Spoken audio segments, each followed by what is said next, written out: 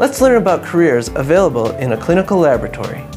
Laboratory testing plays a crucial role in the detection, diagnosis, and treatment of disease. Medical laboratory technicians perform general tests in all laboratory areas, under the supervision of a medical technologist. Laboratory personnel examine and analyze body fluids, tissues, and cells. They look for bacteria, parasites, and other microorganisms, analyze the chemical content of fluids, match blood for transfusions, and test for drug levels in the blood to show how a patient is responding to treatment. They also prepare specimens for examination, count cells, and look for abnormal cells. They use automated equipment and instruments capable of performing a number of tests simultaneously, as well as microscopes, cell counters, and other sophisticated laboratory equipment. Then they analyze the results and relay them to physicians. Let's meet with a medical technologist. Why did you choose to become a medical technologist? My cousin, who was a medical technologist, worked in a laboratory, and I was intrigued by the things that he did. It was nice enough for him as a young person to take me into the laboratory and show me what he was doing. And so I got to see what people did in the medical laboratory at that time. Are you happy in your career choice? I'm happy with what I'm doing. That's why I've stayed here.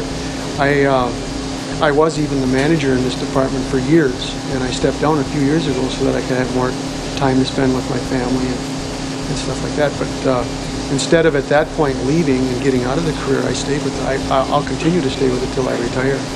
Yeah, I enjoy my job. How long does it take to become a medical technologist? The training nowadays for a medical technologist is a minimum of a Bachelor's of Science degree, which is in most cases a 4-year program, in some cases 5 years, which also includes a medical internship at a certified medical laboratory. What's your favorite part of your job? The favorite part of my job here is the diversity. I never quite do the same things every day. There's always something different. This is a smaller hospital laboratory, and we perform all types of things here. So we're not stuck in one area of the laboratory, but we rotate through all of the departments, and so we're always doing something different every day.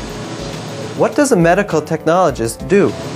The main functions of a medical technologist is to collect and analyze laboratory specimens. These can be specimens from the human body. They're either blood specimens, urine specimens, and we take these specimens back into the laboratory and we run multiple tests on these samples. Some of these tests are to find out if people have infections, or we check their blood counts.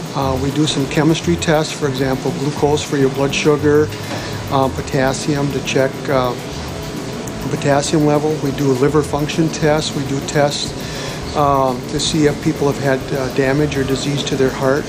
And it's just a multitude of things that can be done in the medical laboratory. If you could change how you prepared for your career, what would you do differently? I would have gotten involved in the computer-related aspect of it sooner than what I did. The computers and the computer sciences play a bigger role in medical technology today, more so than when I started in the field. Educational requirements. An associate's degree in the field or completion of a specialized in-house training program is generally required to become a medical laboratory technician. A bachelor's degree in the field is required to become a medical technologist. The Northwest Wisconsin average salary for a medical laboratory technician is $24,128.